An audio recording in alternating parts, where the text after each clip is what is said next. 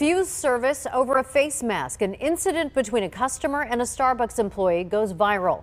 Fox 5's Jeff McAdam joins us live from Claremont with that story. Jeff.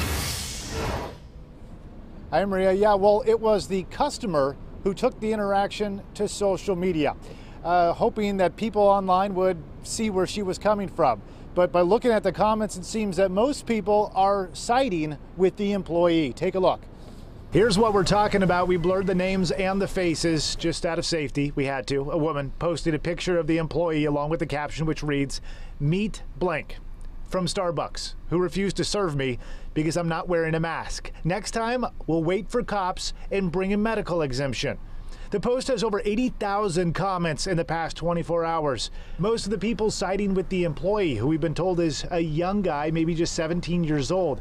The county says individual businesses have every right to refuse service to someone, even if they have a medical exemption to wearing a mask. And the county went even a step further today to say essentially this woman was out of line, saying she could have stayed outside or gone through a drive-through.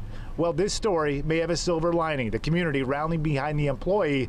One guy started a GoFundMe for the kid, and it blew up. Over $8,000 collected so far. Just so that I could go ahead and send the kid a tip. And originally I was just planning on putting all of the money, giving it to my buddy Charles and having him take it on over to the Starbucks location, not realizing that it was going to take off nearly the way that it did. I mean, originally I set the goal as $1,000, and to me that was a stretch. I was like, there's no way I'm gonna get this kid $1,000.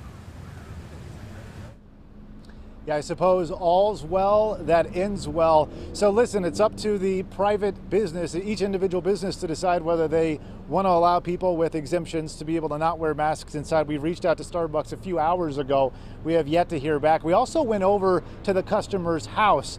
We got a hold of her spouse, and he said, you know what, my wife does have a bit of a medical situation.